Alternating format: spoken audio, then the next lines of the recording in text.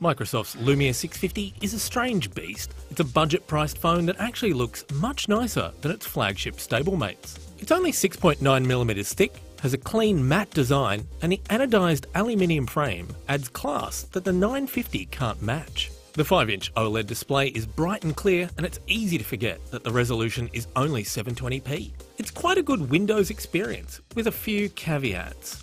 While the styling is strong, the build quality feels a little weak, not helped by the fact it's super light, just 122 grams. Peeling off the back to access the 2000 mAh battery and SIM card slot adds to the slightly flimsy feel. While it underperformed in our battery tests, in real-world use, it's actually pretty resilient, lasting over a day with moderate phone use. You are missing features like Windows Hello's facial recognition and the Windows Continuum PC-like experience. Then again, you're only paying $199 US or $299 Australian, and they're features you might not miss.